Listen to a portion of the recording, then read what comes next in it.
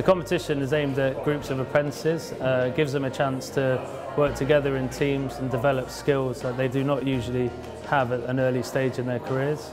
In the competition, they are given the task of designing a product from conceptual stages through to creating a business case and a prototype to demo to show how they would take this product to market.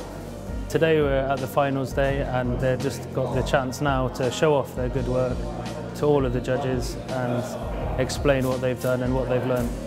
I think it's really important for companies to consider taking part in the Home Automation Challenge that the IMechE runs.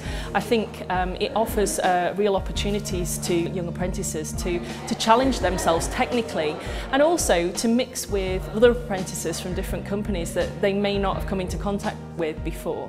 And I think that's a great opportunity for them to build their networks and to learn new skills, particularly communication skills. And I think it's a great opportunity, you know, to be able to say I've taken part in an Institution of Mechanical Engineering event. I've brought our Year 4s today to MTC to do the Automotive Challenge.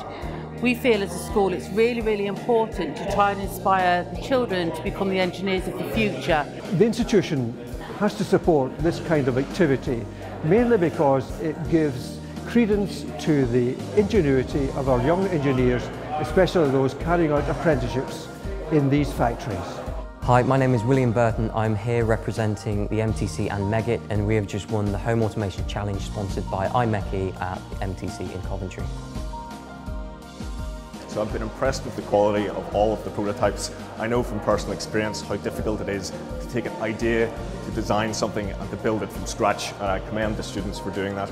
I've really been impressed today by the creativity and the enthusiasm of our young engineers, and that's what the UK needs.